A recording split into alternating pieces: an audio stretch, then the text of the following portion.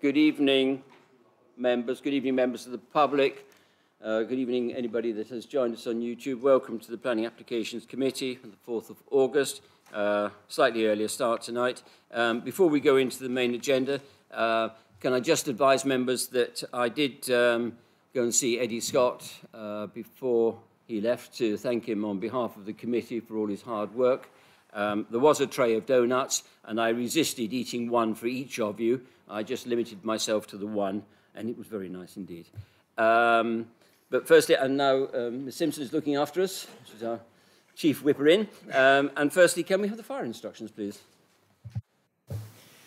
Yes, good evening. There is no fire drill scheduled tonight, but if you do hear the fire alarm, it is a long, loud, continuous ring. If it does ring, please leave the building promptly and calmly using the stairs next to the lift if possible. There is a fire escape over there, but please don't use this unless it's an absolute last resort. Do not stop to gather personal belongings, and please do not use the lift. If you please go down the stairs outside the building and then meet behind the theatre by the Knoll Road multi-storey car park. And please do not leave the assembly point until you're told it is safe to do so. Thank you. Thank you very much. Apologies, please. We've had apologies from Councillor Tapper. He's asked Councillor Rise to substitute for him, so I'm sure Councillor Rise will be along shortly. Thank you very much. Members, are you happy that I signed the minutes of the last meeting? Thank you.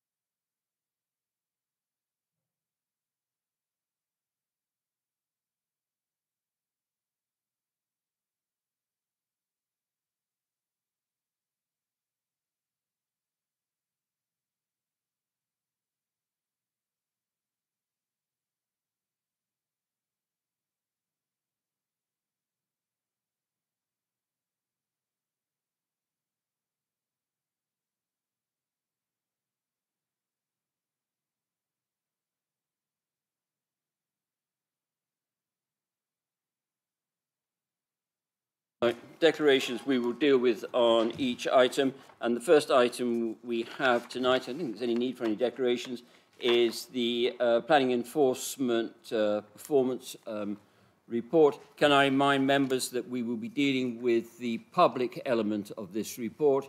We will be going into confidential at the end of the general items. And who's taking this one? Right, Ms Greenfield, would you like to talk us through it? Thank you.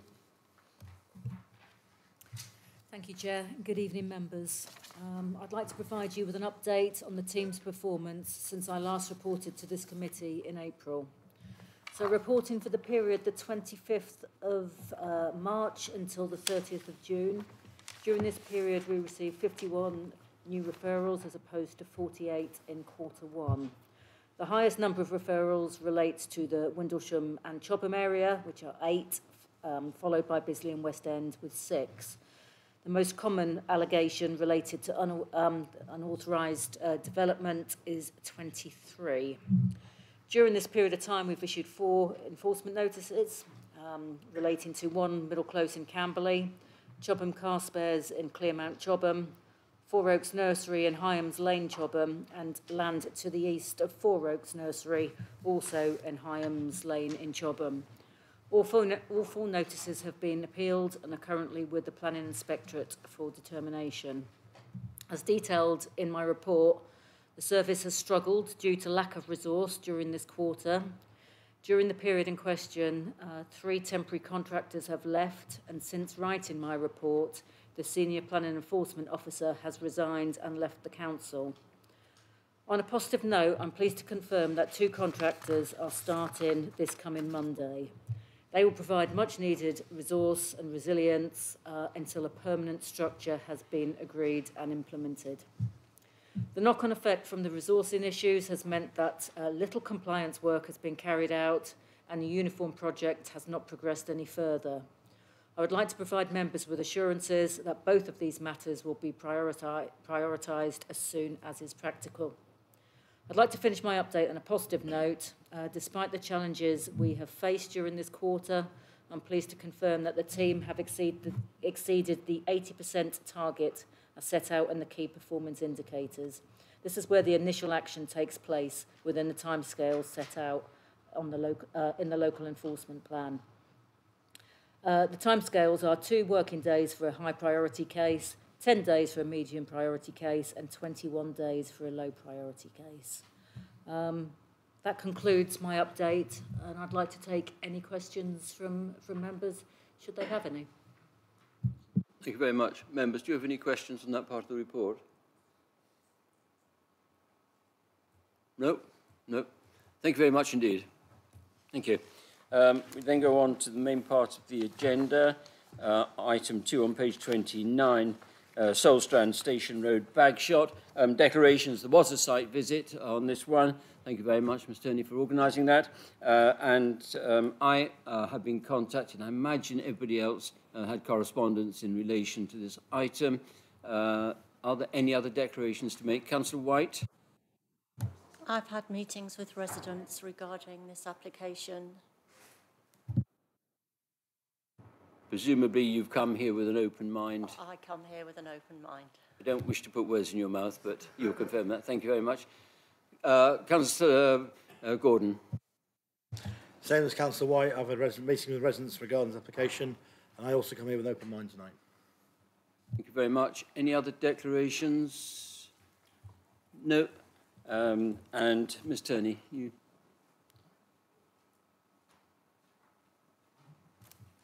Yeah, Ms. Turney, thank you. Thank you, Chair, and good evening, members. So the proposed application seeks planning permission for the demolishment of an existing dwelling and all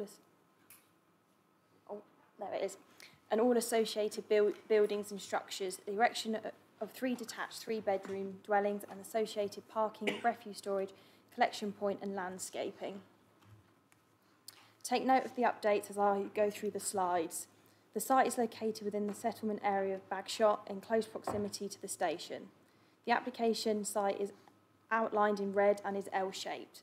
The surrounding area is mainly detached dwellings of varying plot sizes. To the east of the site is the residential gardens and the railway line is here. Railway line's here. To the west is the residential gardens that front Bridgend Road. So these are the ones that are here. To the south of the site is a block of flats. Also currently under construction is the development at Queen Anne House, which is the plot up to the top here. The land levels change on the site and the land slopes downwards towards the south or to the rear of the site. As I move on to the next slides, they'll show photos of the site that will explain this in more details for those of you that weren't able to make the site visit. The site context and the level changes on the site is important to this application. The existing dwelling on the site is located to the front and is in poor state of repair. The images show the neighbouring properties to the west, so these are the ones fronting Bridgend Road. And then this is the image here where Queen Anne's house is currently under construction. The neighbours on this boundary have greenhouses and large outbuildings which form a hard up to the boundary within the site. So this can be seen in this in the bottom image here. Part of that site is large outbuildings on the boundary. And then these images at the bottom also start to show that the land levels start to decrease. So these are some further images that show the site context. So this is the rear section of the site. The site slopes downwards, as mentioned, and is on a lower land level to the front. The buildings you can see here are to the rear are also on a lower land level. So these are the block of flats that's to the rear of the site, and the site drops down to those as well.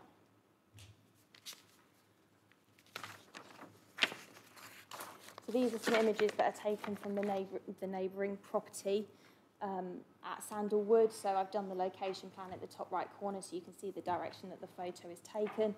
These are just useful for you to see for your own context. And as you can see at the bottom of these images is the block of flats as well. And these are some images that are taken from the neighbouring property, plot 1. So this is located, the one that fronts Bridge End Road. Again, the location plan shows you the direction that they're taking. Also shows that they are at a lower land level to the application site. This is the site plan that shows the replacement dwelling to the front of the site. The access road is down the western boundary and the 2 dwellings are located to the rear. It is noted that they're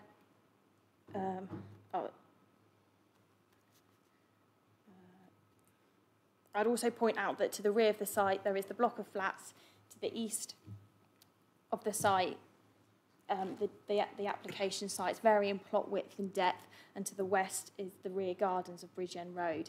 Given this context, it's the officer's view that the proposal would not form a poor relationship with the rhythm or the surrounding properties and would not appear as an isolated form of development. As also mentioned, the land levels alter on the site, which further assists with this integration. The site plan shows you that there's also the turning head is located here, the waste collection storage is here. Each property has 2 spaces, so the plot 1 to the front has 2 spaces to the front. This plot here has 1 space within the garage and 1 to the front, and then this property here has a tandem parking. The Surrey County parking standards set out that 3-bedroom dwellings require 2 off-street parking spaces, and therefore the proposal meets the parking standards. These are the elevations and floor plans for plot 1. This image at the top shows the reduction in width of the existing dwelling to allow the access road down the site. This dwelling would be located in a similar position to the existing, but there would be addition of a single-storey rear element.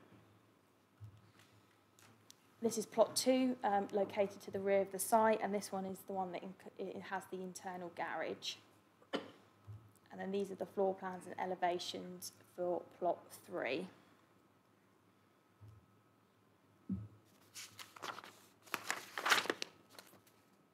These cross-sections are useful to understand the topographics of the site. The bottom cross-section shows the relationship north to south and shows the plots to the rear are on a lower level. The top section shows the relationship between the neighbours to the west on Bridge End Road. The residential design guide sets out that back-to-back distances should be a minimum of 20 metres. This bottom cross-section shows that plot 3 here and its front elevation would be located approximately 32 metres from the rear elevation of the neighbour at Sandalwood to the north. So that's this distance here that you can see. As such, due to the land level changes in the distance as well, is in excess of the minimum distance set out in the residential design guide. The proposal would not result in unacceptable levels of overlooking. The plan also includes a 25-degree light angle, which can be used to assess if there's a material loss of daylight as set out within the residential guidance. So this is shown here against the block of flats to the rear of the site.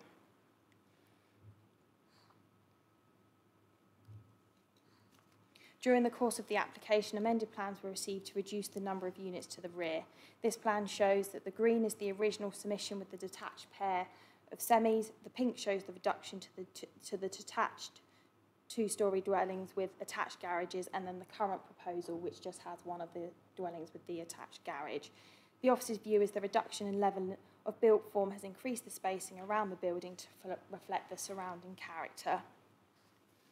The plots located to the rear are located approximately 30 metres from the rear elevation of plot 1 and the neighbour. Further, the proposed dwellings are located on a lower level, including this distances would be sufficient to prevent unacceptable levels of overlooking. Due to the distances from the neighbouring properties, it's the officer's opinion that the proposal would not result in overbearing or loss of light to neighbouring properties. It is noted that there are first floor flank windows. However, a condition has been attached for this to be obscurely glazed to protect the privacy of this neighbour, and that's for plot 1 looking west. and there aren't any first floor windows in plot 2 looking towards the neighbours to the west. The application is therefore recommended for approval subject to conditions. Thank you very much indeed. We have two public speakers. Firstly, Mr. Wright.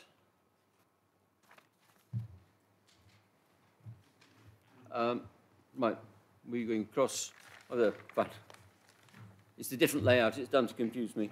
Mr. Wright, you will have 4 minutes, and you will be given an indication when there is 1 minute remaining, and the time will start whenever you're ready. Thank you very much. Thank you. I'd like to start by thanking a number of the Planning Committee for recently investing time to attend the site in June. Solstrand has not been habited for 3 years, and until recently it contained 20 trees.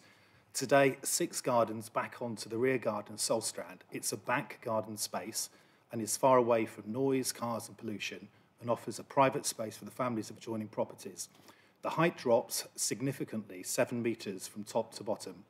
Our ask is for you to reject this planning proposal as it currently stands for the following 3 reasons.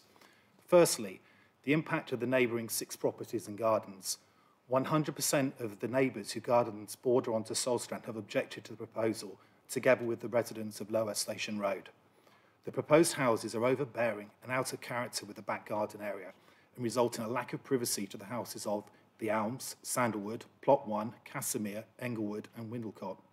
This includes direct line of sight into the garden, living room, dining room, bedrooms and the ground and first floor. No details of screening or landscaping has been provided. The residents will be impacted by the traffic noise and pollution due to the 2 additional houses, vehicles, turning circle and 20 metres of extra road.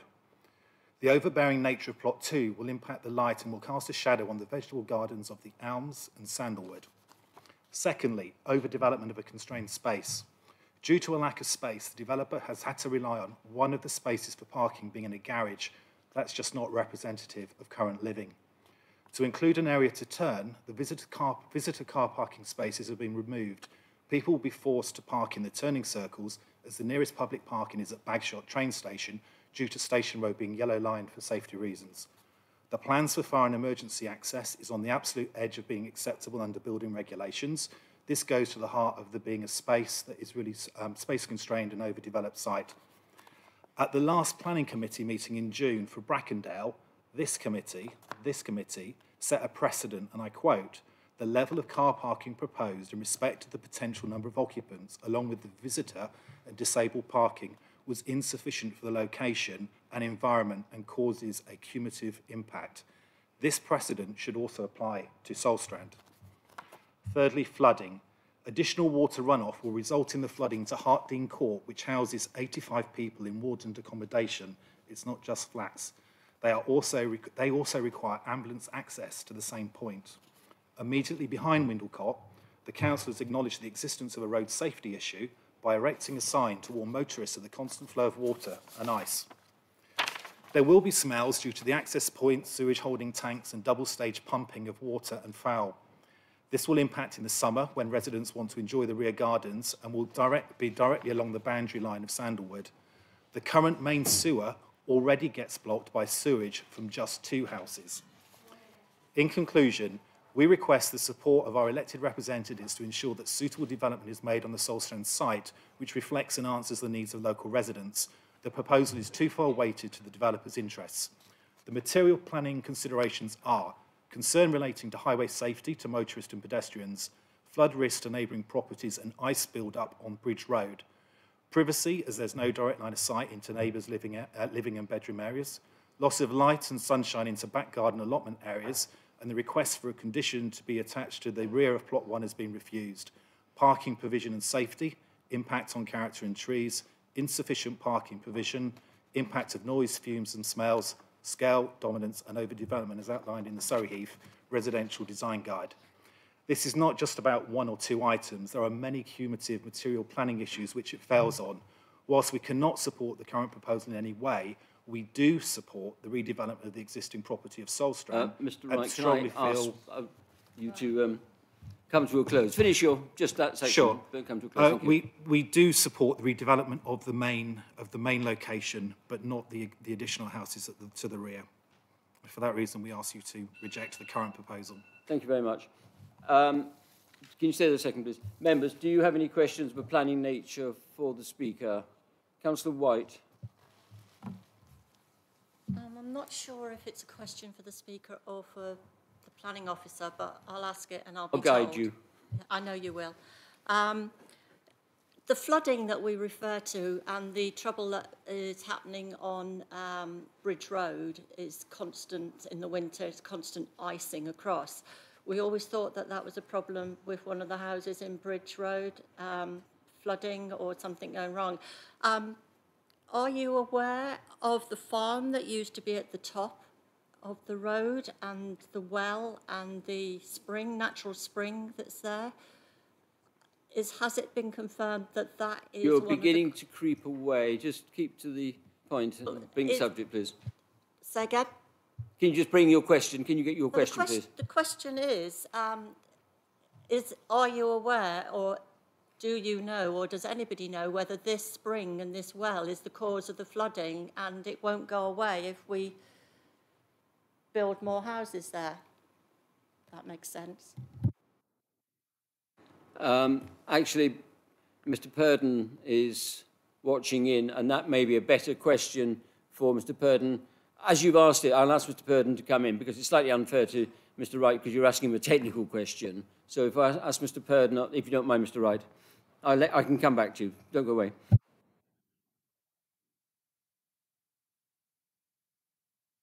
Mr. Purdon, can you comment on... Yeah, sorry, I was trying to unmute myself. Right, obviously, the development will have an effect to sort of neighbours. The problem is, technically, there are solutions. There are preferred solutions, which the applicant still has to explore and prove that they are either not viable or not in some way going to work. It's hard to... The problem is with this one, there's several sort of constraints. There is nearby floodplain, which is the Hartdean Court. There is associated flood defence measures already within the pipe sort of systems, the sewers, the highway drains and whatever else because of the floodplain. So all of these things need to be sort of checked and calculated and make sure that everything will function as one. But obviously, yeah, the idea overall is to minimise any sort of effect to neighbours and to mitigate any flooding as much as possible. The problem is the best solution at the moment appears to be to involve some of the neighbours in the solution, basically for a gravity outfall at some point to take excess flow. The rest of the work, obviously the highway flooding may be an associated issue. I can check with Highways to find out what they believe that problem to be. Obviously, if they put a sign up, it seems strange that it's a long-term issue. So I'll have to check with them. Thank you. Mr. Wright, have you got any comments, further questions on that question?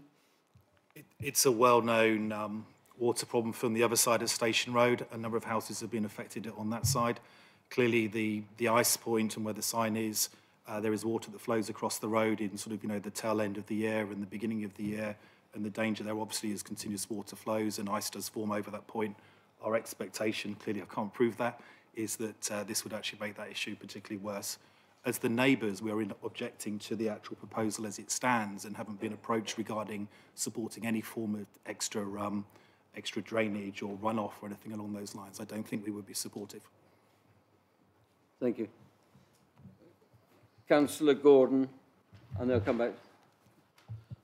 So I have a question, first of all, for Mr. Wright. So from first-hand experience, I've seen cars park on WL lines on Station Road numerous times, and it's caused a real issue so far with the replacement buses trying to get down there and the big vehicles, ambulances and fire engines. Do you feel there will be more cars parked on the double yellows as a result of this?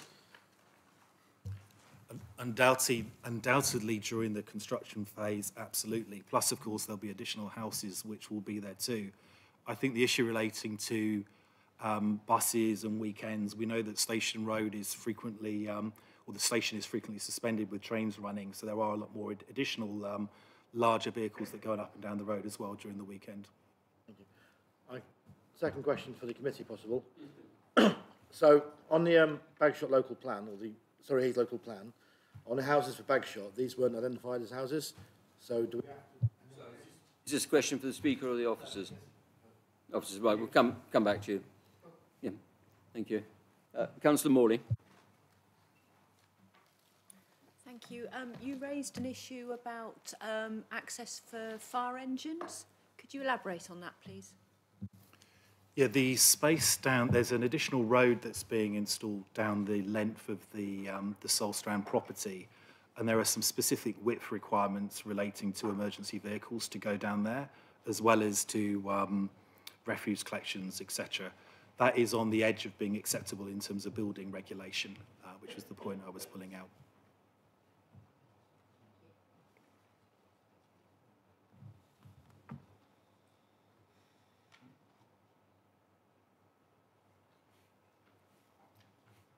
Apologies, I had to check something. Would you mind repeating that answer, please? Thank you.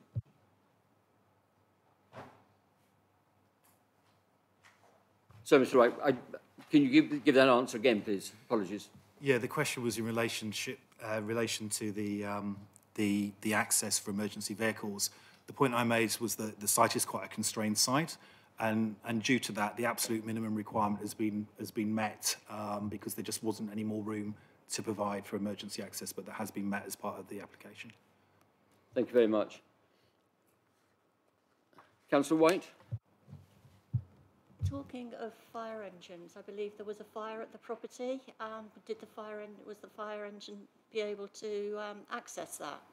The myth of the fire, actually Solstrand is not fire damaged. At the bottom of Solstrand, the original developer, when they chopped down the 20 trees, put them all in a big pile and decided to burn them. And that actually caught light and wouldn't go out. So the fire services were called out to actually put that out. At that point in time, it took them many, many weeks to put it out because it kept on relighting. But eventually that was put out, and that was at the bottom of the garden. Yes, Councillor White. Somewhere in the papers it says that the house was subject to fire damage, and that's why it was agreed that it could be demolished and rebuilt. So there was no fire at the house whatsoever. It was just down the bottom where the trees were. It was at the bottom of the garden.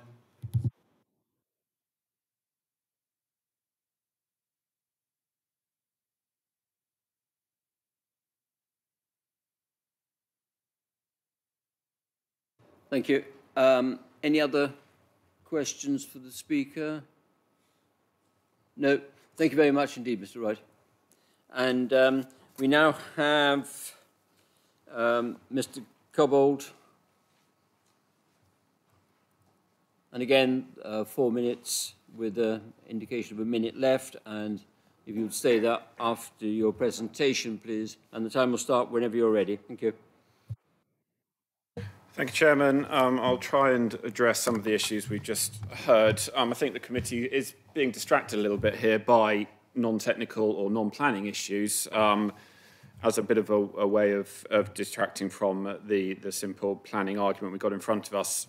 We've heard that the local residents, they don't want backland development. That's their starting point, and it seems that they'll throw any argument at it to stop that backland development. The question is, what is the harm? What is the harm arising from the development? We've heard of lack of space. Well, I can tell you, and I will tell you in a minute, about how we've squeezed from 5 houses on the site to 3. We've heard about car parking, lack of car parking. Well, there is standards, and we satisfy them. Double yellow lines, why aren't you enforcing them? That's got nothing to do with planning if people are going to park on Station Road, but it's irrelevant. We've got the parking standards satisfied. So let's take you back a stage. Let's go back to when we first engaged with the council. I'm talking May 2021, when we put a pre-app in for 5 houses. We got a response to that in August 2021, so a year ago, confirming that the council would support development at the back of the site. But they said there were concerns about the amount of dwellings we were proposing, so we reduced that from 4 to 3 at the back of the site in a full application submitted on the 27th of October last year. Site visit with the case officer in December of the same year, and it was confirmed that the quantum of development was good, they were happy with it, and we were going to committee in January or February at the latest. A few technical responses bounced around, which we responded to, highways, drainage, things like that. And then suddenly things changed. Suddenly we had managers on the scene. We had people telling us that we were overdeveloping the site and we had to reduce the scheme further. So we did. We took the officers out on site. We showed them how it sloped away, and that's an important part of your consideration, and I'm grateful to the committee who went to see that because I think it makes a big difference here. So we got on the agenda for the committee in June, and then on the morning I was told that we had a drainage objection. Goodness knows where that came from, but I think it might have been triggered by some of the people we've just heard talking. Drainage officer had concerns apparently, which we then had to go away and address. So we did. We went away, addressed it, and we have no objection from your drainage officer, which I think is important to note. And I know he's on the screen. We can't see him, but he is there. It is a no objection, despite answering questions a moment ago, suggesting he was maybe wavering. I don't know. But anyway, it's no objection. So I know pre-apps are only an officer opinion, but they are your trained officers. They are here to guide you. They are here to work with applicants like myself, like my clients, and we did that, and we've got an application here in front of you which is acceptable. Thank you. We worked very hard to get here. We've addressed all the issues. We've addressed the technical issues. You've approved 2 houses which have been built next to Queen Anne House, and to say that there is going to be construction vehicles on the highway is a bit of a rich thing to throw at us, given our clients allowed all of those vehicles to park on his site whilst they've been building. They've been building 2 houses on a site about half the size of this one in the setting of a listed building. So I think this is a good site. This is a perfect site for development, to be honest. It's taken a long time to get here, and I don't think any refusal would be a planning judgment. I think it would just be trying to prevent development. It's time that we got this sorted. It's time that this existing house, which is an eyesore, is replaced, and I think it's in everyone's interest. And I'm glad that councillors came in with an open mind, hopefully to understand that. Thank you. Thank you very much indeed. Members, questions for Councillor White? I take offence that you say we are distracting. We are local councillors. We live in the village. We know the ups and downs and the problems that residents have. This is a quality of life situation for residents, and that you are going to affect this with this. And I know it's not a planning thing, but I think your attitude could be a little less patronising towards the residents whose lives are going to be changed with this. Did you listen to anything that was said by the previous speaker, and are you going to be able to attempt to help with any of the issues, i.e. parking? You say there's relevant parking there. There's not enough parking. There's going to be a 3-bedroomed house. Most 3-bedroomed houses have 2 cars, if not 3 cars, with kids growing up. And there is no extra parking. There is no visitor parking. And you're saying that this is acceptable. Refer to the open mind again. Sorry if I came across patronising, that wasn't the plan, but I have an opinion to offer, and I will offer it as robustly as I need to. You heard from Melissa, she gave a presentation and she said it satisfies the parking standards. 3-bedroom houses need 2 parking spaces. I don't make the rules up, I don't make the policy up, I advise my client on how to apply policy. Those parking standards are there for a reason. They are from Surrey County Council, and they show and say that you need 2 parking spaces. If I tell my client to provide more parking spaces, then, okay, maybe not in this case, but I do genuinely run the risk of getting a refusal on over-provision of parking because it's encouraging the use of the motor car. And that's the reason for the standards, to make sure you get the balance between understanding people have cars, we get that, but also discouraging the use of the car, discouraging people from day-to-day cars, and that's what reduction in parking does, to some extent, achieve. And that is the policy. Thank you. Councillor Morley. Thank you. Please, could you confirm the width of that driveway so that we can judge whether emergency vehicles can get down there? And also, what's the width of the garage door and what size car can go in the garage? And can you confirm that once the car is in the garage, it's possible to open the doors to get in and out, having actually gone to a new house and made the comment when I was viewing it, with a view to purchase it, that I said, oh, it looks a bit narrow to get a car in, and I was told by the salesperson, oh, but you don't put cars in garages these days. Well, I'm sorry, I put my car in a garage, and what's more, I expect to be able to get out of it once I've got in. And this committee has never refused a planning application on the grounds of too much parking, if only we had that option. I'm glad to hear it.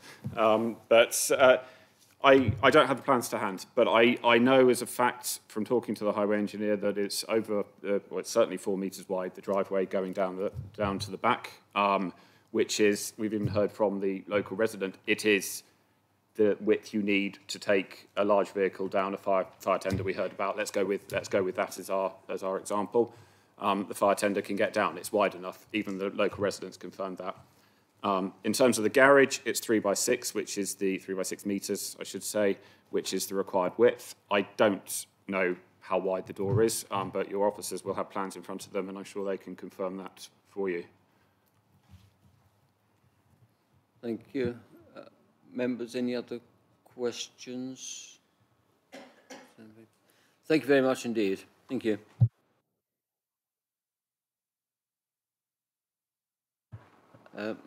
Ms Tony, do you want to make any further comment on what's been said? I might be able to answer a few of the questions that were just asked there. So yeah, I can confirm that the actual garage has an internal space of 3.3 by 6 metres. The standard for a parking space would be 2.4 by 4.8. So I'd say that garage is big enough to get in and out of your car. There's enough width either side.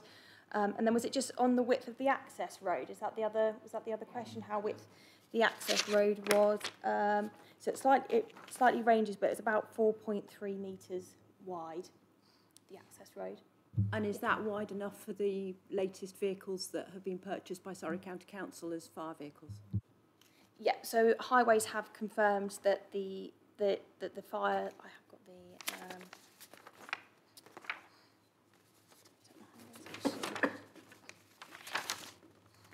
yeah, so Highways have confirmed that the fire engine actually would only need to, it would reverse down there, and it would only need to come down about 20 metres, and it would be within the vicinity of the hydrant then.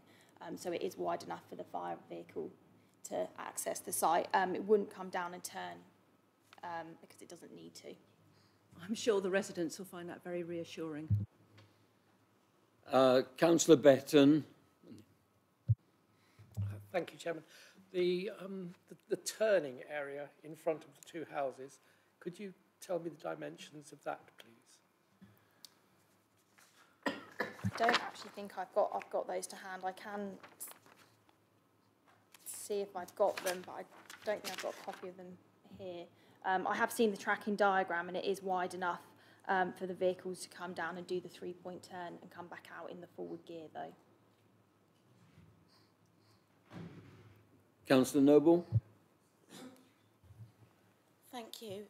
Could you advise, please, if the fire engine has to reverse 20 metres, what are the plans for escape from a fire fire at the rear two properties, please?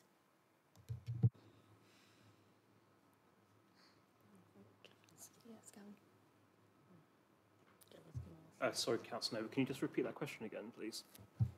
If the fire engine can only reverse 20 metres down the side road, yeah, how would exit be obtained from a house at the rear of the property if there is a fire? If the engine can't get there with an extending ladder, for example. But the width is wide enough for pedestrians to actually get past, so I wouldn't... Sorry, the officer said that the engine could not go all the way down, but to have to reverse in. Can we have clarification on that point, please?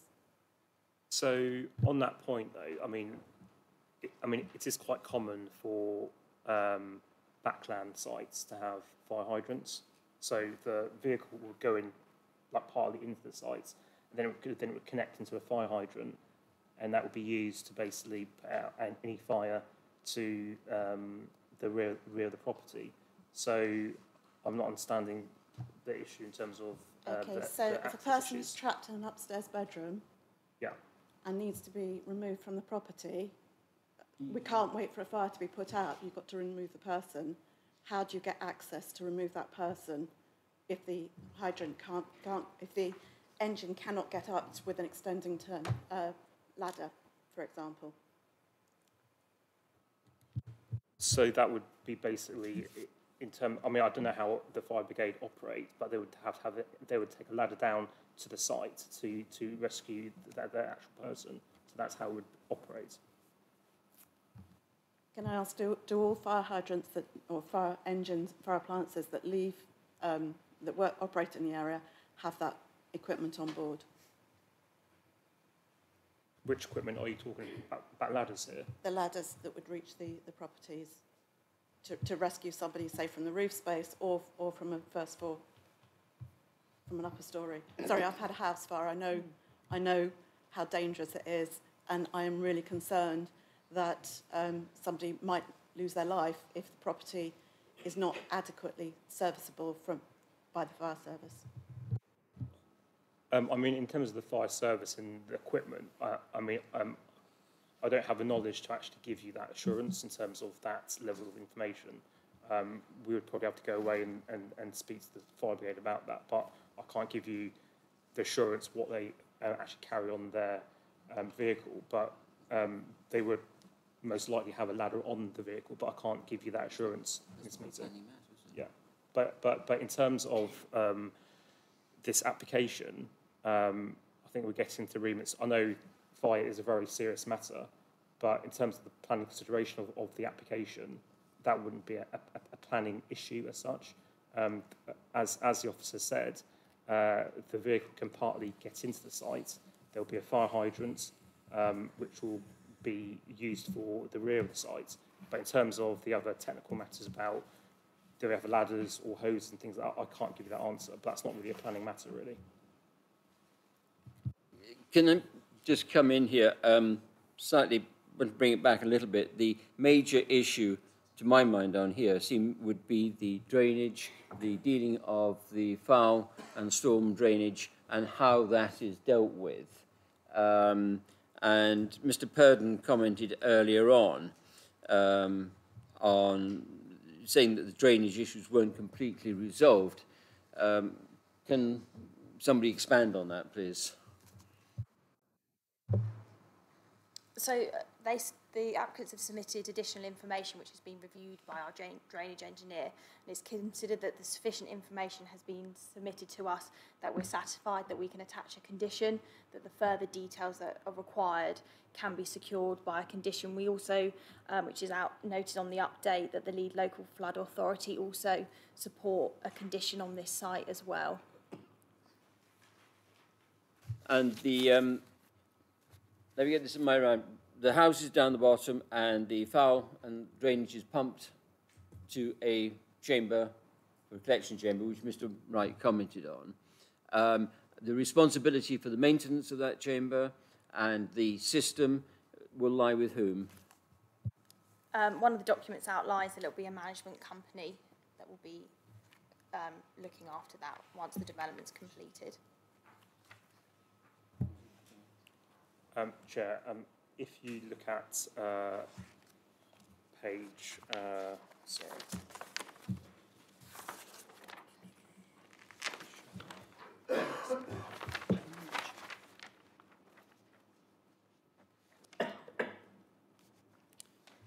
If you go to page 32, at the top of page 32, C talks about providing details of who the management responsibilities will be and maintenance regimes.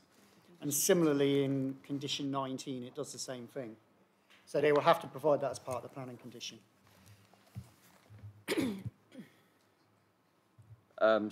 Right, okay, I'll come back onto that in due course. Mr. Gordon, you wanted to come in? Yeah, I have a couple of questions and a couple of comments, if possible. On page 59 of the document showing the view of the plot 2 and plot 3, following the site visit there, you mentioned that there's one parking space in the garage and one in front of the house there. So when we went down to the site visit and we saw the actual space in person, if there was a car in front of the garage, as it's meant to be, there didn't appear to be enough room for the turn circle to happen. The turn circle works fine if there's no cars parked there. That's my concern. It seems quite a tight area if there is parking as outlined on the document. My second question is that area of Bagshot recently has had a lot of development. A lot of the residents have been impacted by Queen Anne's house quite badly, and areas around that area of London Road. If these houses were to be developed, they weren't identified as part of the local plan. So that's the question, so kind of why, when they earmarked first of all, Bagshot seems to have enough houses and we've fulfilled the criteria for the area.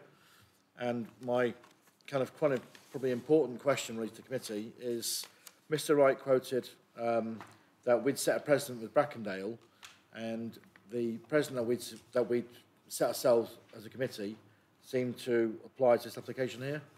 So I'd like the members to be mindful that we kind of we should be consistent in our approach on this application.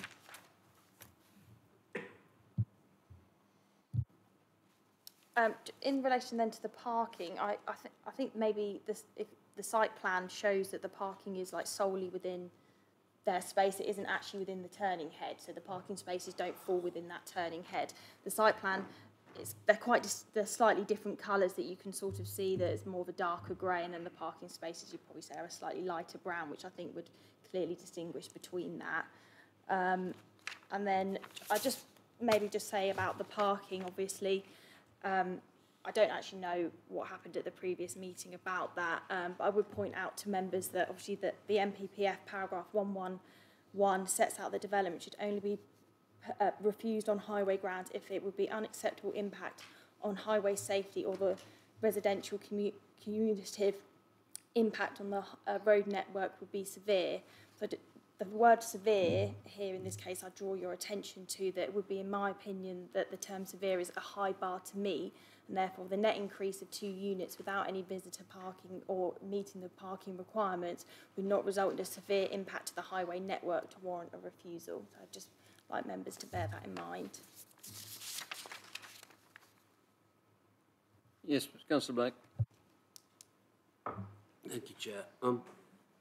The officer earlier made reference to some of the details of the drainage scheme potentially requiring the cooperation of the neighbours. And Mr. Wright indicated he didn't believe any such cooperation would be forthcoming. I'm not familiar with the nuances of drainage schemes enough. Is that the same drainage scheme referred to in condition 19, which would require the full details to be submitted to and approved in writing to by the planning authority before development commenced? Yeah, so they've submitted an outline details to us, so there's some drawings that show that, but we'd require much further detailed technical information to be submitted. So it would be based on that information that's been submitted to us, it'd just be a further level of detail. So if that was the case and this application was approved, it wouldn't be able to progress any further if the neighbours didn't support the details of that scheme? There become civil matters between the landowners if that was the case, and that would fall outside of the planning remit.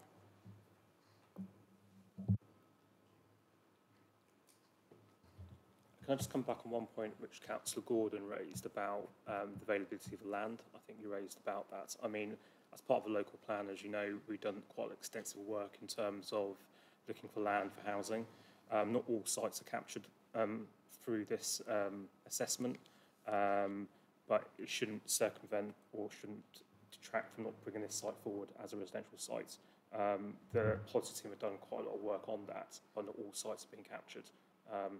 They're mainly the larger sites in terms of those sites coming forward as part of that process. Councillor Lewis. Yeah, thank you. Actually, I'll be honest, the drainage situation bothers me as well, but I'm not an expert. So, but in part 18 on page 47, the reason is given to ensure the design meets the national non-statutory technical standards. If they're non-statutory, are actually legally obligated to meet them?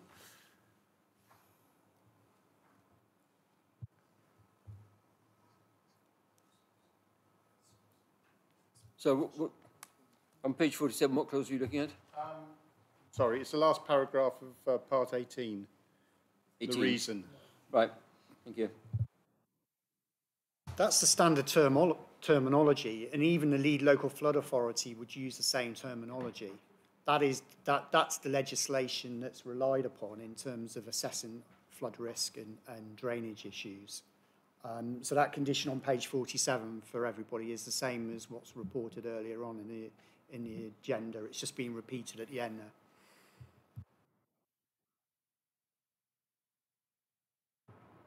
Are there any other questions? Just Councillor White. I'm still worried about the two houses down the bottom overlooking Sandalwood. If you remember rightly at the site visit, the owner's wife stood in the window and just stood there and waved, and everybody down the bottom waved back at her so they could see her clearly, and that was from the lower level. There's going to be houses there now with 2 levels, and there's no provision for landscaping or screening or anything. Is there anything that can be done about that? Because it's, you know, it's total loss of privacy and overlooking. I would just draw your attention actually back to the residential design guide that does set out that a 20-metre distance would be required, and this is in well in excess of that. And I know you're saying obviously they're building up, that reduction in height also helps that, increases that distance of that perception of overlooking. I'm not sure what could, you know, if you would want to add any additional landscaping there. There obviously is a landscaping condition that's been attached, but you wouldn't normally expect to see sort of high hedging put up there. There'll be the normal boundary fence and the hedging that you'd expect, but I would say that that distance is sufficient to mitigate any unacceptable levels of overlooking. Okay. Just looking around. Councillor Alloway. Thank you, Chair. Yeah, I was just looking at this one, and I just do not like the bobsleigh run of that road going down the side there to access plots 2 and 3. It's too narrow for vehicles that, what if 2 meet in the middle? Well, you'll be reversing back onto the road. The plots 2 and 3, the provision of parking just isn't realistic, and no one's going to put that car in the garage. They'll be parked in that turning head, and you get one utility vehicle in there and it's full up, even if they can actually turn around with 2 or 3 cars parked in that area. I was just looking at what this is termed as backland development, if I'm not mistaken, and I was just looking at other councils' approach to it, like Newport. Tandem development, generally unacceptable because of the impacts of all the things that the residents have been raising. However, I do accept if we had a 2.5-year housing supply, you would have to look really hard at how you can get this through, but we are not in that situation. So I don't feel there's any need that we should impose difficult living conditions, especially for parking for future residents. If you want to offer me to offer a suggestion, then I would make that access road much wider. I would halve that garden on plot 1, make that big turning circle and parking appropriate and realistic for the plots 2 and 3, and make plots 2 and 3 single level, and there's no overlooking. Thank you.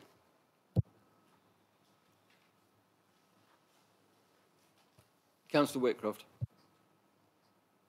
Thank you. Could we add a condition, please, that prevents the garage from being converted into living space based on the parking policy requirements, so that the garage is required as a parking space? The garage space should be maintained as an internal parking space in perpetuity, and alternative use, including storage, should be conditioned in order to protect neighbours' amenity. Yep. I think that's the first. Anybody? That's one. Anybody against that? No. Yep, that's absolutely fine. Thank you.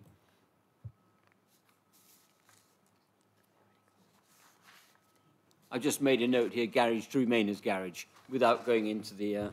because I couldn't write that fast. Can I just comment, sorry, Chairman, that you've already got condition 15, which talks about retention of parking and turning areas. So I would suggest you just add the garage within that as well, for the avoidance of doubt.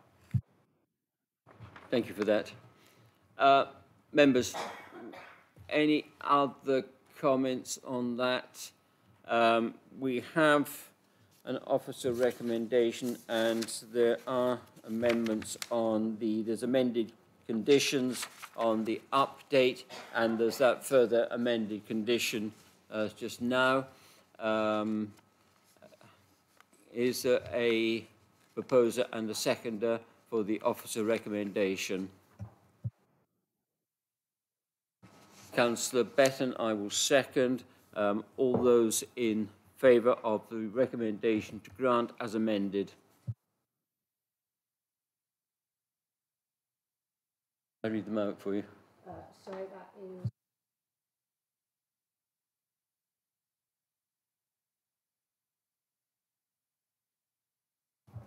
All those against?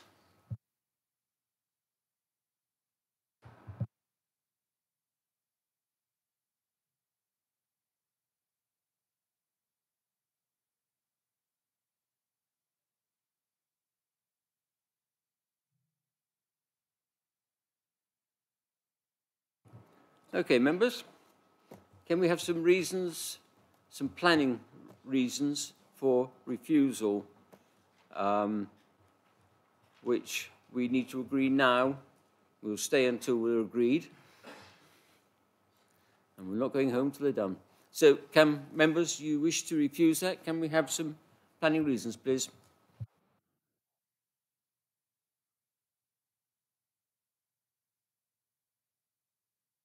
Parking is not an acceptable reason.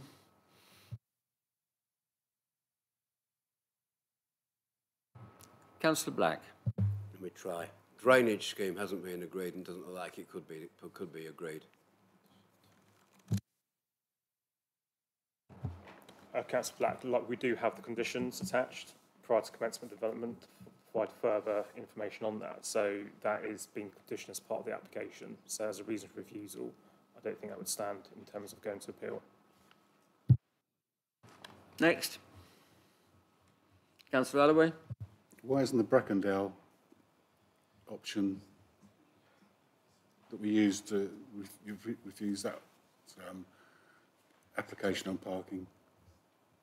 Why can't we use that principle? I mean, in terms of parking, I mean, obviously, we've got the Surrey County Council's policies on parking. They provided the adequate parking for the number of houses being proposed. They provided a garage, which is policy as well. So they've got a policy compliance scheme. Officers have actually said in terms of the turning circle, it works. Also, you've got to think about when they had more units at the back of the site, it worked as well. We've got less units on the site now, and the turning circle works. So refusing it on parking wouldn't obviously be a defendable reason at appeal. Councillor Gordon. So the conditions suggested by Mr. Wright, residents, for reasons for refusal, just to reiterate again, were concerns relating to highway safety to motorists and pedestrians, flood risk, neighbourhood properties and ice build-up on Bridge Road, privacy for the line of sight, even though you said 20 metres, those who went on the site visit still feel it's inadequate from seeing the neighbour in the area. Loss of light, sunshine to the back garden, allotment areas, and requests for conditions to prevent further development into the rear part of Plot 1 have been refused. Parking provision, impact on character and trees, insufficient parking, impact of noise, fumes and smells, scale, dominance, no development as outlined in the Surrey Heath Residential Design Guide on the 6 adjoining gardens. There's some reasons there we could have.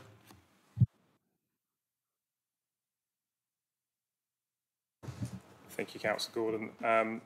I think I would point members to page 37 of the committee reports, where officers have actually outlined the requirements in terms of the RDG and also the separation distance between neighbouring properties. As you can see, the proposed development far exceeds the RDG requirements. To refuse that based on our own RDG guidelines would not be defendable at appeal as well. Also, sunlight and daylight has been assessed in terms of the application. Again, that's not going to be defensible at appeal also. In terms of the other matters which you raised in terms of highway safety and parking on station roads, again, highways, Surrey County Council has provided robust comments on that. I don't think you can say this development is going to worsen the traffic impact on the site. They're providing adequate parking.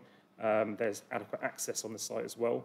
And also the issue with the flooding and the icing, that's a historic matter. And I don't think you can actually say this scheme is going to worsen that, that element in the local area. We were actually shown a plan earlier on showing the angle of vision in the daylight as part of the officer presentation. And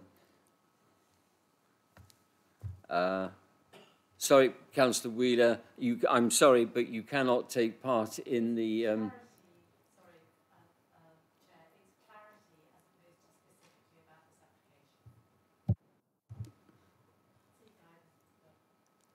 Councillor Morley. Can we add that it is out of character for this area because there are no other back garden developments around there that I can see? So I think that this development is completely out of character for the area. And I suspect that quite a lot of the residents who would be the experts on the character of the area would agree. And can you expand on why it's out of character? Just because it's at the back, obviously you have to look at the context as to how it relates to neighbouring units and how it sits within that context. So just to say it's at the back of other properties, you need to differentiate or explain that harm in greater detail. In particular, the plot 1, no other house around there is in what I would classify as an inferior type of house, in that you actually have the front of somebody's house looking onto your back garden. So that is putting that house at what I would say is a disadvantage and reducing the character. The two houses at the back, they have the disadvantage of having to go up quite a steep, narrow road to get in and out. And they have an issue with their waste as well, which again is something that other houses around there do not. All other houses that I can see on the map have frontage to the road, and I would say that that was the character for the houses around there. Councillor Morley, I think in terms of some of your comments you've actually raised there, in terms of refuse, there's a collection point where residents would take their refuse to a collection point, and it's been assessed by our waste team, and that's considered to be acceptable. In terms of I'm not talking about waste, I'm talking about other houses have the frontage. And can I refer you maybe to the 3032 Kingsley application and the out of character comments on that? I know it was a few years ago, but I'm sure that the chairman will help you find it. If not, I will let you know. Can I just come back onto the character point? Because obviously officers strongly basically gave you an overview about the local area. You've got Queen Anne House, which is basically a flatted development of houses. You've got towards the rear of the site, you've got a flatted development as well. So you've got a different whole character. So in terms of having two houses in the back of the garden, I don't think that's going to really affect the character as much, because there's such a varied character of buildings in the local area. So I think that needs to be taken in the round when you consider about refusing something on character on two houses in the rear garden. Kingsley Avenue with Surrey Wooded Hills as well. It has a different character criteria. Yeah. And it's edge, right. I'd written down, try and maybe help, I'm not sure if it is going to help because we've covered this. I'd written down as the drainage not being resolved, that has been dealt with, that's been dealt with by condition. And I've written down creation of gravity outfall, the water flow and the storage of sewage. I mean, all of that has been covered by condition. So, members, I'm sorry, but so far we have no reasons for refusal which are defensible in the eyes of chair of the officers. Councillor White. Would inefficient access for emergency vehicles come into it or not? Because we've got grave concerns about that the emergency vehicles would not be able to get down to the bottom two houses, and having to back in would take even more time. Councillor White, it's the same issue again in terms of highways have looked at the scheme and they haven't raised any concerns in terms of the turning on the site, in terms of the emergency vehicles access, etc. So no, that wouldn't be defended.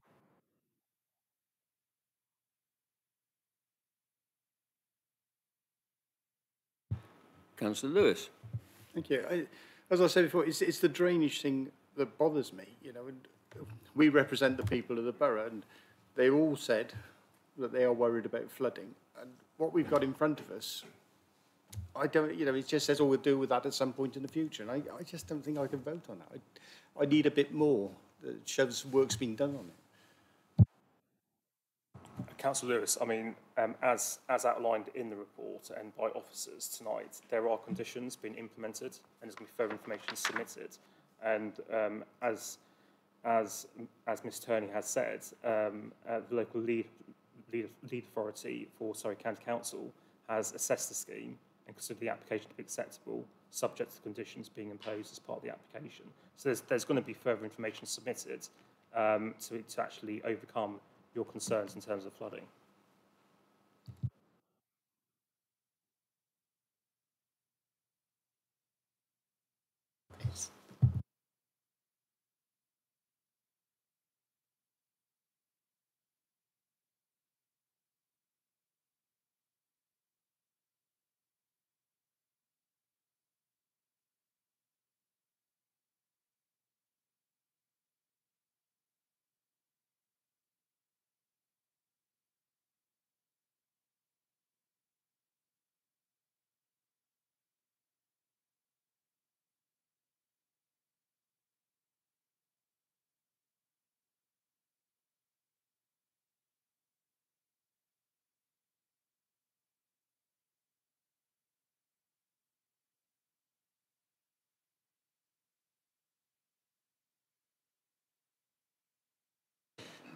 Councillor Whitcroft, sorry about that.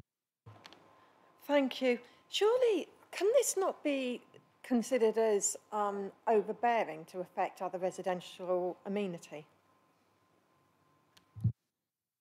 I think we'll come back to Ms Turney's report and presentation on the angles and the daylight and the, we didn't get a sunshine graph, or whatever it's called, you know what I mean, but we, it was quite clearly shown that in terms of the positioning of the properties, there was a adequate, in terms of design guide, distance between the adjoining properties, correct? Yeah, thank you. Look, we're going to be here for a while because we're struggling on this one.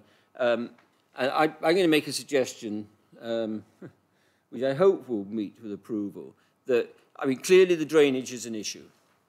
The other items, I get where people are concerned about, but we can't alter the car parking. We can't alter the advice from the county. We're not going to appeal on the car parking and on the access to the fire engine. I have my own reservations concerned about, if I was in the building, I'd be slightly worried about a fire engine reversing down a road. But that has been given the big tick by highways. And I do wonder whether we should, the drainage is the one issue that is causing us all problems. We're not experts. We've heard from Mr. Purdon. I'm not 100% convinced or fully understood what he was saying, in all honesty. And I do suggest maybe that we defer this on the drainage item, and I stress the drainage item only, to bring this back at a further date. Is that going to be acceptable? Yes, that would be acceptable. Members, is that acceptable to you? Right. Can I therefore make a revised proposal and I think I have a seconder, that this item is deferred and brought back to this committee to discuss the drainage element only. Agreed? Are you all, is that in agreement? Councillor Allaway is seconding that, yes? Yeah. Anybody against? Right, members, thank you for your support there. That is agreed that this item is deferred for a further meeting to discuss the drainage implications, and we will get more technical information which hopefully we can all understand. Thank you, members. Thank you, members of the public, for that item. And we will then move on. We're having a slight change of order. If you don't just mind. On a point before we move, on a point of order, just before we move. Sorry, Councillor Rice. Thank you. I would just like to raise the point. Obviously, there were 3 late comers to the, and I would just request that calendar appointments are updated, because the calendar appointment for this committee meeting says 7 p.m. And I appreciate it was a mistake. I'm not casting blame. We can't actually update Eddie's appointments. Could So an we'll email go then through be them. sent Yes. to members? Because obviously, as a... An email was sent out. Sorry. It is also on the front page of the agenda. I am a substitute member, and when my substitution was then submitted, I should have been informed of the change of time. Thank You're you. absolutely right. Yeah, I did not.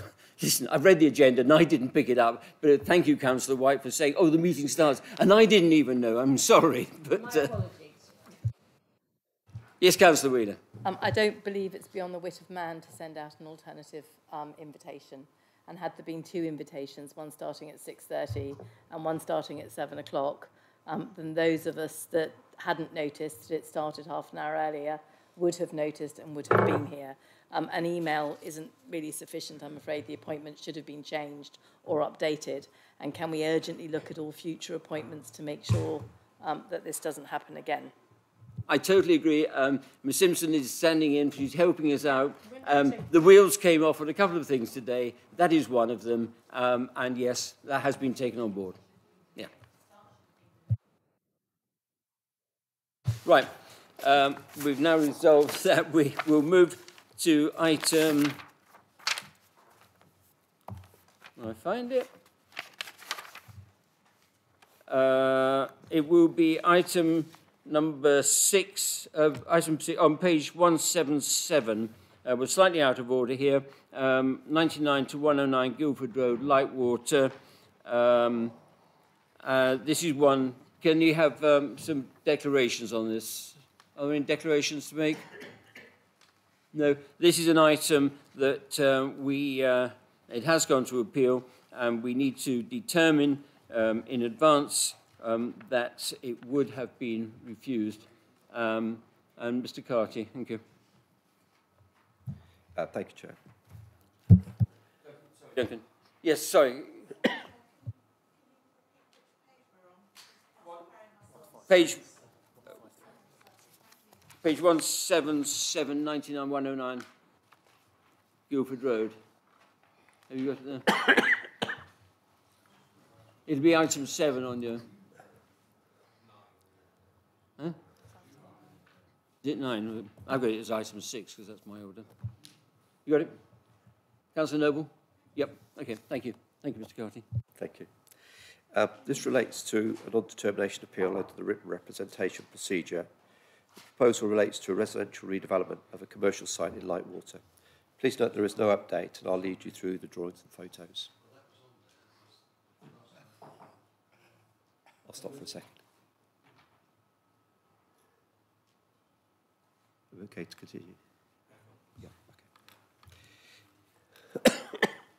okay. Site location. This is the site location plan for this proposal, and it's also shown with the existing layout. The application site lies on the southwest side of Guildford Road within the settlement of Lightwater. The site is currently vacant and includes a former car business, including sales and repairs.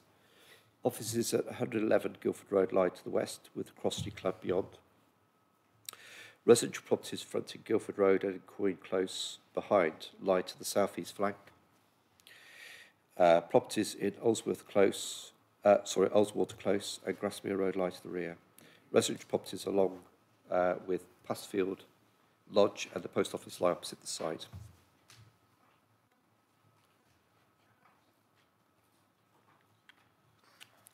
This is a photo of the application site from Guildford Road. It shows the commercial nature of the site. It's a wider street scene view. The application site is on the right-hand side, and Passmere Lodge, and the post office is visible on the left. This is the proposed layout, providing 18 houses and 12 flats. It includes 2 terraces of houses at the front of the site with a block of flats and access road in between. Second row development, including a terrace facing the back of the frontage properties, and a second row at right angles and facing this rear terrace. Parking is provided principally along the access road behind the frontage development. 34 parking spaces are provided to serve this development. These are the existing and proposed street scenes to show the development against the existing buildings as viewed from Guildford Road. The residential properties fronting Guildford Road are on the left, and 111 Guildford Road is on the right. These are typical elevations for the houses, including some 2-storey houses and some with further accommodation in the roof. And this is the front elevation of the flatted block facing Guildford Road. The principle for the development is considered to be acceptable, removing a vacant, non-conforming commercial use from a predominantly residential area. However, the overall scheme is considered to be unacceptable and an objection is raised on 5 grounds. The layout and density of the development and design, particularly of the flatted block, and the dominance of hard standing in the centre of the site, are considered to be unacceptable. It is considered to be an overdevelopment of the site harmful to local character. The amount of amenity space for the flats would also be insufficient, which would provide poor living conditions for future residents. For clarity, the second sentence in paragraph 7.4.3 sets out the amenity requirements in the residential design guide, and then the issues relating to this amenity provision for the flats is explained after in that paragraph. It's not been demonstrated that sufficient information has been provided to safeguard the health of neighbouring trees, and a legal agreement has not been provided to secure contributions towards SAM and to secure affordable housing on the site. Whilst not secured, the affordable housing offered related solely to providing intermediate housing, which diverts from the requirements of the First Homes Procedure Notes, as explained in section 7.9 of the Officer Report. It's recommended that an objection is raised on the grounds as set out on pages 188 to 189 of the Agenda Report, and that the proposal would have been refused if this council were the determining authority. Thank you, Chair. Thank you, Mr. Carty. As Mr. Carty says, that this would have been refused, so we need to make a resolution on this as part of the appeal process. So, members, do you have any comments on this item? If not, can I have a proposer and a seconder for Councillor White, Councillor Betton? All those in agreement? Thank you, members. That is unanimous. Thank you, Mr. Carty. Thank you. I'll get going. Go. Right, members, we go back to the main part, the original order, which I have as item 6 on page 65, which is the first of 2 items on Princess Royal Barracks in Deepcut. And are there any declarations to make? I'll start off by, and I'm sure everybody's had a letter from Skanska. We all had that. Are there any other declarations to make? No. Mrs. Bishop. Thank you, Chair. I can get it back up. Right. This is the first of 2 applications this evening on the Princess Royal Barracks redevelopment in Deepcut. I thought it would be useful just to give a brief recap to understand where we are. This is the phasing plan for the redevelopment of Deep Cut. The issues we're looking at this evening, we have two infrastructure proposals before us tonight. The first one relates to the Loop Road here, and this is going to be the first application we'll be looking at.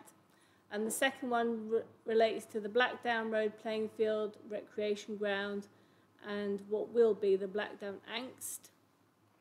As you'll see from this phasing plan, all of the area coloured here in gold are going to be residential parcels. Looking over here, the area in blue is also going to be a residential redevelopment. You've got the conversion of the Sergeant's Mess, which already has full permission by virtue of the original hybrid permission. And then you have phase 4H, which is around here, which we also call Parcel X. That's going to be new build, but that will come forward in due course. The proposals, as I say, are for infrastructure. So the one we are looking at first is for the Loop Road. Now, I apologise because of the scale of plans. They're not exactly perfect, but this is the Loop Road that is being proposed. It is to provide access to 5 residential parcels, which will provide 581 dwellings. Now, this is the view from the two public areas. So this is from Mindenhurst Road. So we've got the school already there. When I passed this morning, I see that they've actually started demolishing these buildings here as part of the implementation of the next phase of works. This is looking down from Royal Way down to Mindenhurst Road. So it's basically, we are standing there, that point is back there. This is Royal Way, and this building has now gone. And this is down the other end at opposite Forest Drive. The Trivselhouse houses are basically finished, which is phase 4A. And this is bang opposite the Forest Drive access onto Mindenhurst Road. So this is where the southern part of the Loop Road will come out. And you will just see, looking towards it, it's coming down here. And this point here is down here. You can just see St Barbara's Church over there, and you can see the school as well. So to give it some context, so we're coming up here up by the school over here. We're coming through here.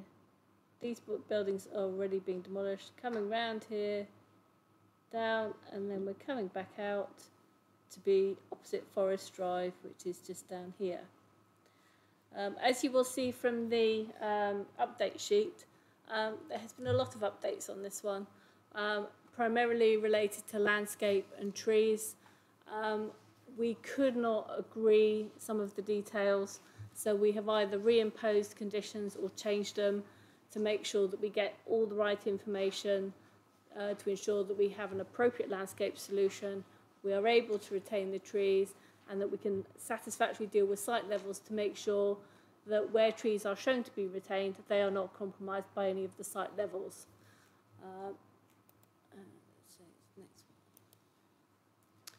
This is the Landscape General Arrangement Plan. The MPPF requires additional tree planting, which we have secured through this. However, there is an oak up here, and the tree planting around there is proposed as 4 field maples, which our tree officer says is not the right solution. So you'll see from the update sheet that we have asked for a variety in this location. They are showing no landscaping around the drainage swale. The reason that they said was because our drainage officer said you couldn't. Well, we asked him and he said you could.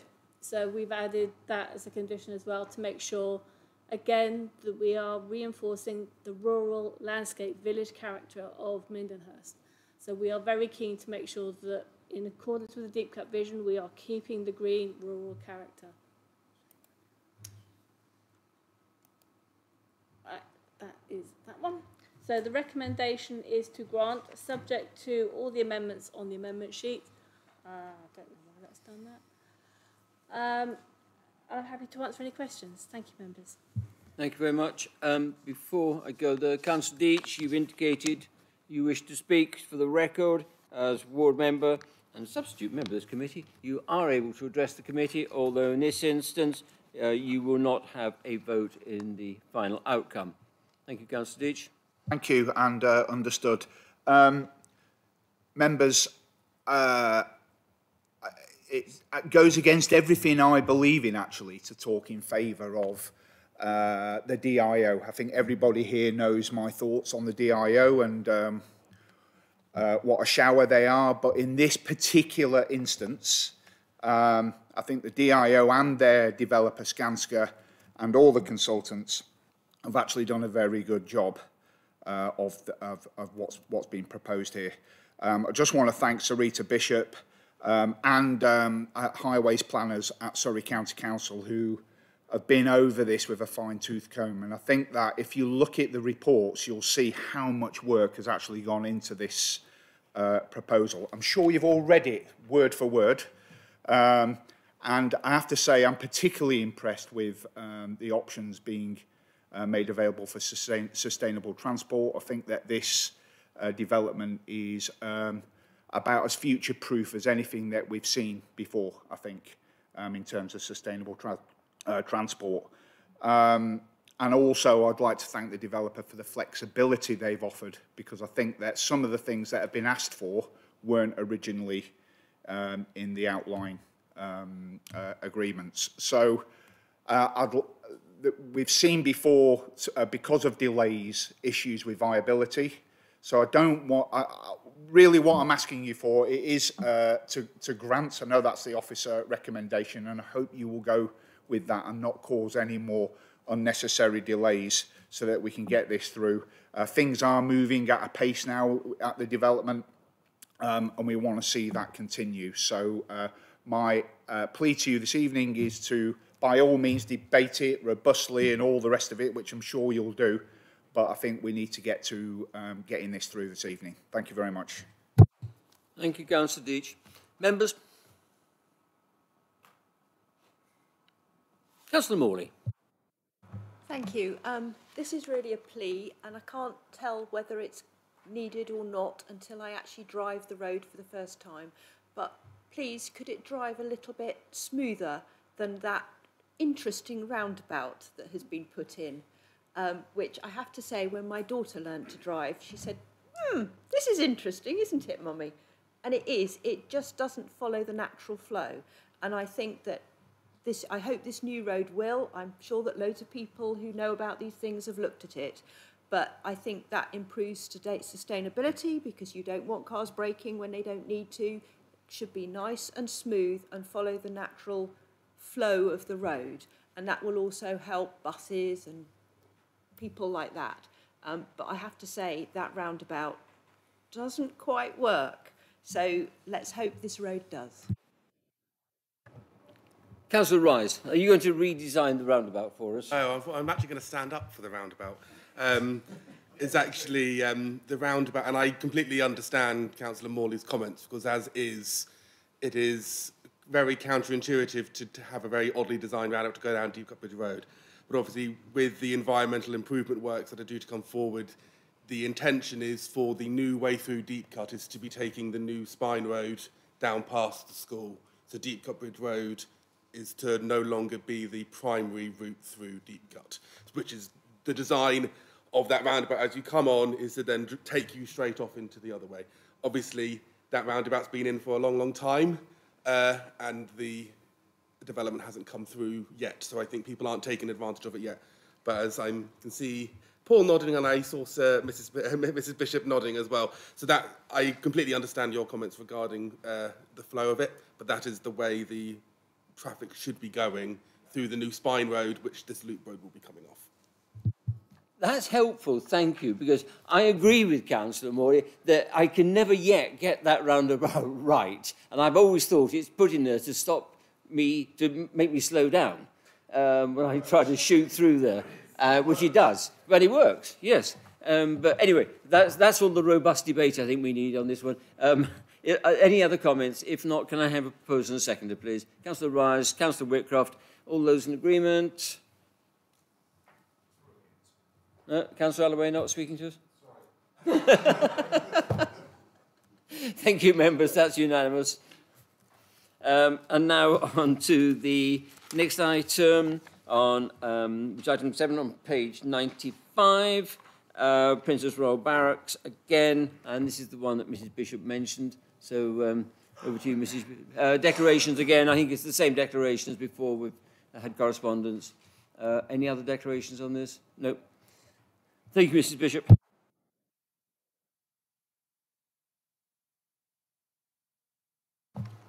Right, so going from highway infrastructure to serve dwellings, we're now going to open space and recreation. And this relates to Blackdown Road, the recreation ground and the playing field, which is up here. So you have the play space here, you have the recreation ground here. Now all of this area here is going to be part of alternative natural green space. So this will all become public space. The main proposals this evening relate to linking, apart from confirming the use, is to put the pedestrian link in here, so you can get from the playing field to the top of parcel X here, and also for the new footpath and cycleway down here. And hopefully that should show. Now this is an aerial photo. So this is the existing playing field. You've got Blackdown Road, Bellew Road, and you've also got Wood End Road over here. This is Deepcut Bridge Road. So all of this area here is going to become public open space. Here are a couple of views from the public realm. This is on Deepcut Bridge Road, looking in. This is where the footway cycleway will come out at its southern end. This is within the site, just looking at the back of the gates. And then we're going to the other end by Blackdown Road playing field and the recreation ground. So this is the area that's going to be hard surfaced, and this is the playing field. As you'll see from the report, the original hybrid permission secured the playing field and the recreation ground to be retained in its current form. So no proposals are changing here, but you'll note from the report that there is a financial contribution to be paid by the developer towards the upgrading to the council for the upgrading of that play space in due course. So these are the two proposals that we have. Now, one of the things I will say is that we have got a significant change in levels, and we have a lot of trees on this site, as you can see from the aerial photo. So in the issue that we have, so this is the link from the playing field into parcel X here. There is an existing track there, and that's going to be that's also going to be a footway come cycleway, but to all intents and purposes, notwithstanding it's currently dug up for the substation that's being put in, that's what its use will be.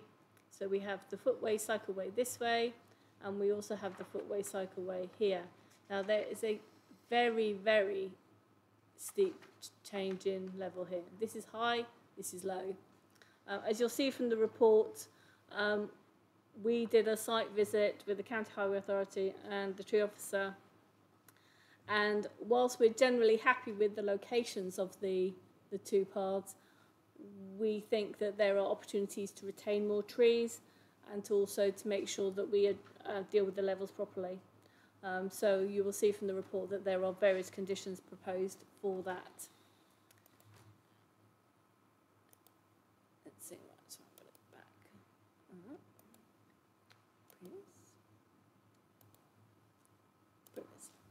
As you will see from the amendment sheet, there are again a number of changes.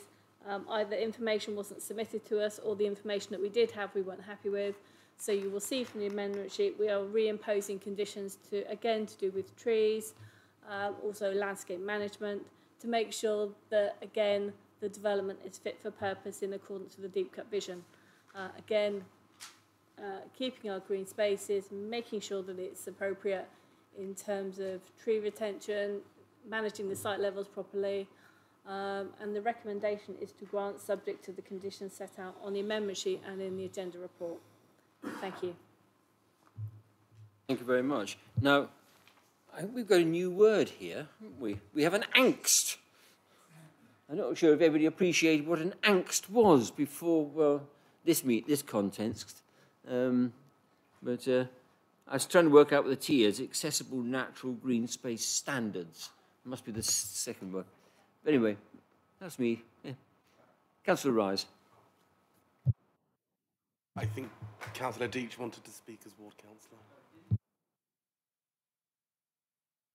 That was on the previous item, Chairman.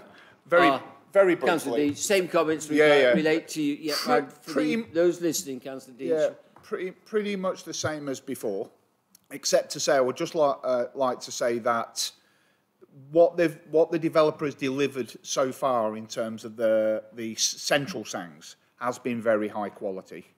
The play area, although it had its problems in the early days, and there are still some issues outstanding, it is high quality. My concern actually was with the levels too, and making sure that it was going to be accessible as a footpath and cycle route. I think it will be. And again, yeah, I'd just like members to support this. We're heading towards a very high quality environment from what I can see.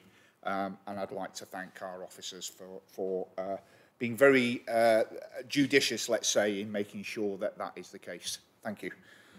Thank you, Councillor Deach. Members, Councillor Rise. Thank you, Chair. Just regarding the playground, which is Wood End Playground, but it's obviously within the site. I was wondering, as it's included within the site boundary, can the officer just confirm whose responsibility the playground is? Is it Surrey Heath Borough Council or is it the DIO? Short answer, both actually. It's owned by DIO, but we have had a lease on it since at least 20 years. So we look after it as it stands. And the intention in terms of the Section 106 agreement that goes with the hybrid permission is that ultimately it will be transferred to the council anyway. So one way or the other, it will be us, and it is us, but it's also DIO at the moment. And is there any financial contribution as a part of this coming specifically for the play area? Yes, yes there is. Councillor Wheeler. Thank you, Chair. Just checking. Oh, we'll transfer it back over here. We seem to be a long way apart, don't we? It was just to check that, is it Surrey Wildlife Trust that's going to be responsible for the woodland here, or is it us? So much, and I am fully in support of the retention of trees. Some grow a lot faster than others. And I suppose it's understanding the management plan that we have in place for those trees to make sure that they don't become a nuisance. As you'll see from the update report, we weren't happy with the landscape management plan that was submitted. So we've reimposed the condition to make sure we get one that we do like. It's also something that we will look at because ultimately if it is going to be us, we need to make sure that it reflects the council's objectives in terms of climate change, biodiversity. So there's a lot of things for us to look at and we're making sure that it gets covered off properly. Because presumably when the 106 and the hybrid 106, climate change and biodiversity weren't really on the horizon. No, they weren't. But obviously the council has objectives. We have design guidance in terms, and we have policies that promote biodiversity. So, and also we have the National Planning Policy Framework, and all planning decisions are taken in accordance, as members know. So they're going to do it. Thank you. Members, proposal and seconder, please. Councillor Rise, and we'll go Councillor Betton. All those in agreement? Thank you, members. That is unanimous. Thank you very much indeed. Now on to next item, item 8, 134, 136 London Road Bagshot.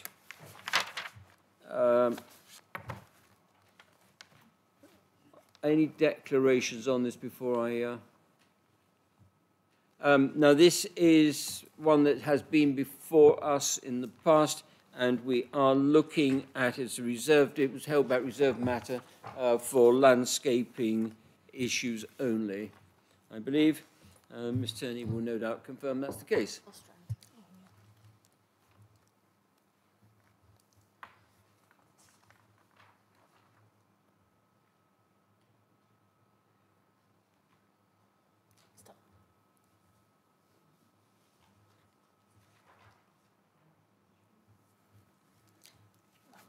Thank you, Chair. So, yeah, as just pointed out, the proposed application seeks planning permission for the approval of reserved matters and landscaping only in connection with the outline application. So that was previously for the erection of 26 units. So just as the background, then the principle of development and the access has been considered acceptable under the outline application. So this outline consent is for approval. So the outline consented the approval for the full details of the access, the layout, the scale and appearance of the development. So this application is for the landscaping only. So as I go through the development, the slides, there is one update as well. So the site is located within the settlement area of Bagshot. The site is located to the eastern side of the London Road. The site currently includes 2 detached dwellings. To the east and south of the site is a recent housing development, and then to the south of the site is the overflow car park for the retail site. As also to the north of the site, within here is a protected tree. So this is an image currently of the front of the site. So these are where the 2 existing accesses are, and that one's obviously to be closed up. And then these are some images that are shown from the southwestern elevation. So this is where the car parking area is. So there is currently existing vegetation which falls outside of the application site, and the existing boundary fence which runs alongside.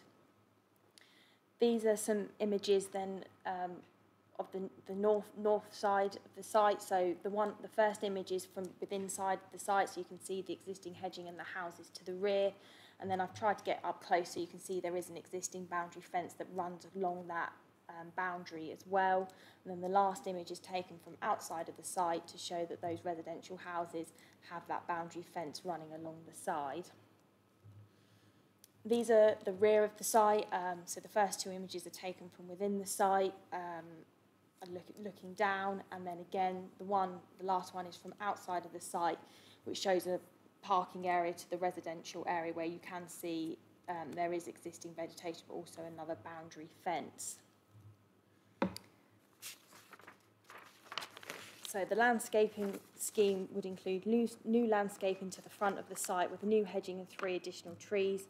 To the northern corner up here would be a planting area, and the northern boundary would be fenced with a mixture of hedging and planting areas to the front. As mentioned earlier, there is an existing boundary fence that runs along here. To the east of the site is an existing hedge that is to be retained and reinforced. To the southern boundary, adjacent to the car park, will be the fence with a mixture of hedging and a planting area to the front. Perimeter planting areas are proposed adjacent to the building footprints. Planting areas are proposed on the approach areas to the buildings and on the frontages of these 3 buildings. A wildflower area is also proposed under the oak tree, which is here, and lastly a lawn area provided for the amenity areas. The long-term soft landscaping management includes details of how the existing vegetation will be removed and protected, details of the proposed tree planting, including staking, watering, which will include fortnightly watering through the spring and autumn period and 2 times a week in the summer. Proposed management of the new trees includes the guards, the pruning, proposed hedging details and the long-term management of the plans, which includes the trim to an A-shaped form, and the native mixed species of hedges will be used and maintained to a height of 1.2 metres. Further details of the wild flowering management and grass areas are provided. So during the course of the application, additional information was submitted for the tree protection during the construction. These details relate to a cellular confinement system, and the Council's arboricultural officer has suggested a condition which has been reworded and agreed by the applicant. The application is recommended for approval subject to conditions. Thank you very much. Members. Councillor Morley. Can I just ask, do we think that the watering scheme is going to be sufficient? Should we have another summer like this summer, next summer? Or whenever these are planted, or do we need to put something additional in case of 40 degrees, etc.? I think I'd say that's quite a rare thing to happen, and the arboriculture officer has reviewed the details and considers that those technical details would be sufficient for the plants. So they'll be replaced if they're not? The landscaping condition would be worded, yeah, that within 5 years they would need to be replaced as well, yes. Councillor Rise. Thank you, Chair. It's just regarding the wildflower planting under the tree. I'm all for wildflower planting, and I'm just wondering, what is the effectiveness of wildflower planting in a residential development? Obviously, wildflower, is there an expected biodiversity net gain because of this wildflower planting? And are we confident that the management plan and that there is a suitable protection in place that will prevent it from being turned into a car park, because residents may see it as not maintained green space?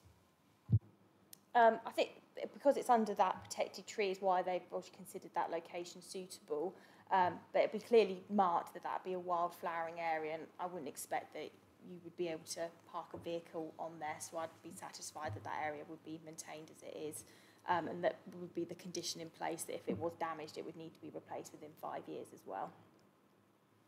And just the point regarding the biodiversity net gain is that has during the application process, and I apologise if it's in the report, I'm just wondering, has that been identified by the applicant as a reason for wildflower planting in this location, or is it just because they wanted to do wildflower planting? Off the top of my head, I don't think it's been specifically specified that's the reason. It's very good for bees and attract bees and insects, and hay fever for those who suffer it.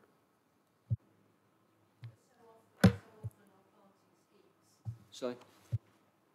So often the planting schemes that end up with new developments tend to be just green shrubs and no flowers. So it's lovely to hear something that the bees will like. I agree. Members, any other comments? If not, proposals. I'm going to propose this one. I like the sound of the wildflower. Is there a seconder? Councillor Morley. All those in agreement? Thank you, members. That is unanimous. Thank you very much. That is the end of the... thank you those watching on YouTube. That's the end of the formal part of the meeting. We now go into private section to consider items which are confidential, and therefore the press and public are excluded now from the meeting during consideration of the item planning enforcement priority cases, as it involves the likely disclosure of exempt information as defined in paragraphs 1 and 3 of Part 1 of the Schedule 12A of the Local Government Act 1972. That's agreed, is it? Thank you.